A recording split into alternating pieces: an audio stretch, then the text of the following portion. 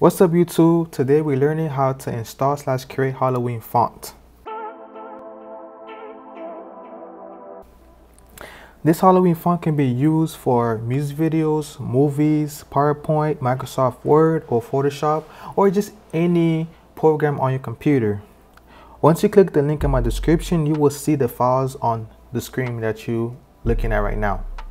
So what you do is you click at the end of the files, CF Halloween regular. So you double click and you just click install, right? So I already have this font on my computer already. That's why it gives me this prompt. So I click exit out, right? So now it's installed on your computer. So what you do is, of course, you click any program. Right now I'm using Photoshop. You go to, of course, your title and you go type in CF Halloween right here and it pops up and you have your Halloween text.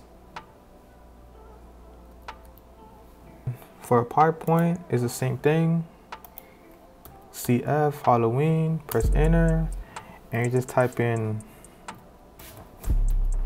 whatever you want. And also Microsoft Word, same thing. Let me increase the font. CF Halloween, press enter. Just type in anything you want. And this can be used for flyers too.